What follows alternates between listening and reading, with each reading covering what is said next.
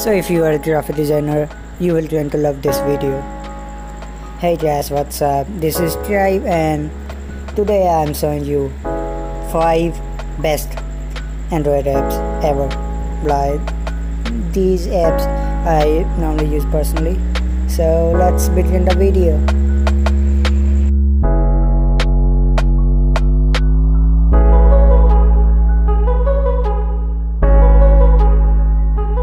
So on the 5th place we have Adobe Photoshop Mix and Adobe Photoshop Fits.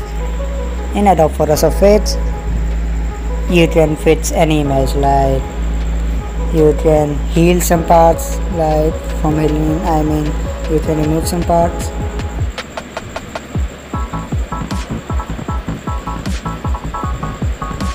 It at least worth checking out. There are many more features.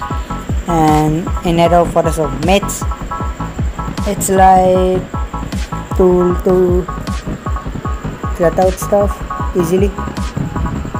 By the way, both of these applications are from Adobe, so you will have the support of Creative Clouds. Yeah, loads. There are plenty of features. Blending and stuff. You can add layers.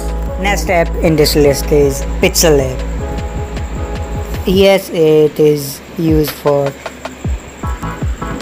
tests and changing font of that and other stuff,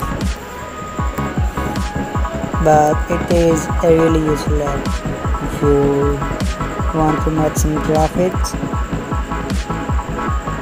like basic posters and stuff. It's worth checking out. You can add gradients and other stuff, like add more images. You can do whatever you want, and you will get a lot of presets for memes and stuff. So if you are a basic graphic designer, you should check this one out. So the next app in our video is Adobe Photoshop Touch. It is the most advanced version of Photoshop available on Android or any other mobile platform. You can do literally everything. I mean, not everything, but many things on PS Touch. Here we call it PS Touch. You can see my previous work I have done on PS Touch. There are a number of tutorials on my YouTube channel available for this application. You can do many things. My work would be shown on the display right now. You can check that out in my Instagram. The next application in this video is IBS Pen. It's now quite popular among graphic designers on Android, and I personally don't know how to really use it fully, but you can check out many graphic designers like Mino and many others to see the capability of this application. There are tons of features, like it is more advanced than the last app in our video is not actually an app, it's an website, but app of it is also available. It is known as Photopic. You may have heard about it.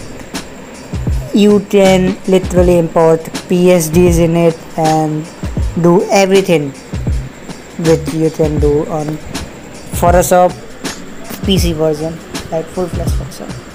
Like you can do everything. Like let me import an PSD file.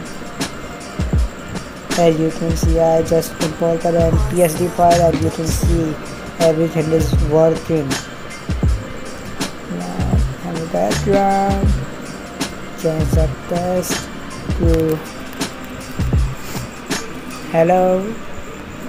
But this app do require internet, like a stable connection of internet, but it is awesome.